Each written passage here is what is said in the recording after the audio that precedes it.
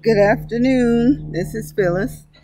I wanted to do a quick update on how my grow bags are coming along.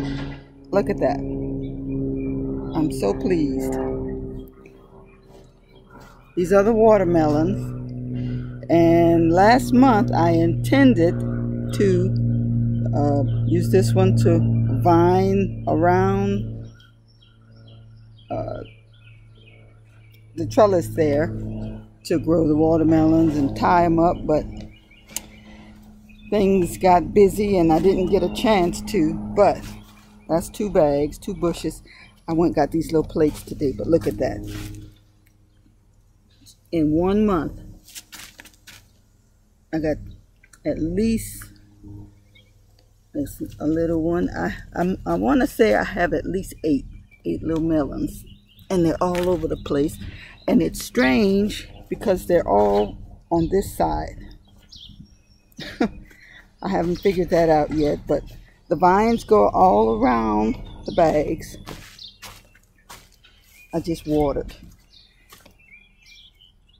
And they're doing pretty good, but all the melons are on the back side. I don't know why, but I'm babying my melons because I want them to do well. So I got these little plates today just to get them off the ground. I don't want the ants to get them or any kind of bug.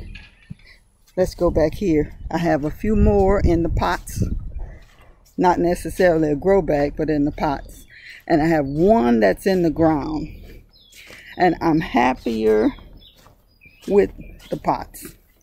Okay, this is the one that's in the ground. It's just this little bush here. It's one plant. And it's spreading out pretty good.